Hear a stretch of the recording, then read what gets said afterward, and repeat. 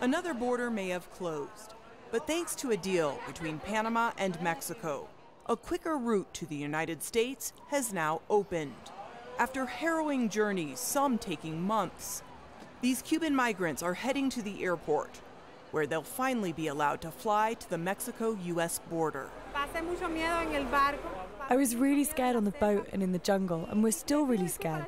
Sometimes I ask the kids to forgive me for putting them through all of this. They've traveled by plane, boat, bus, and on foot just to get to Panama. Instead of taking the quicker but risky boat ride directly to Florida and possibly being intercepted at sea, they're traveling through South and Central America to reach the United States.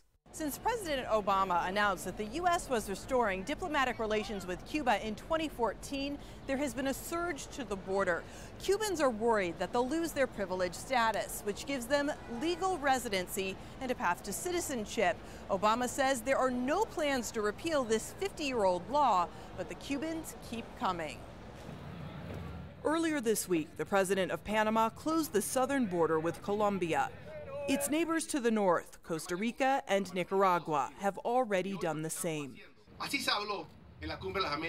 We spoke about this during the Summit of the Americas, a continent with open borders, but for those people who came legally. An estimated 4,000 migrants are now waiting to fly out of Panama. Many gather at this shopping mall.